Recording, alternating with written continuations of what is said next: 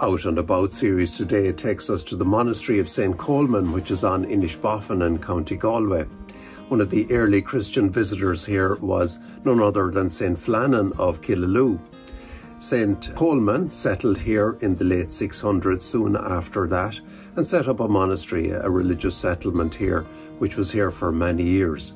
The current chapel that we're in was built in the 1400s and was functional up to about 200 years ago. One of the other interesting features in the cemetery here is the grave of the 13 skulls that were returned in July of 2023, that for over 130 years were in Trinity College. We pray in this sacred location that our Lord would have mercy on all the souls of the faithful departed, through Christ our Lord. Amen.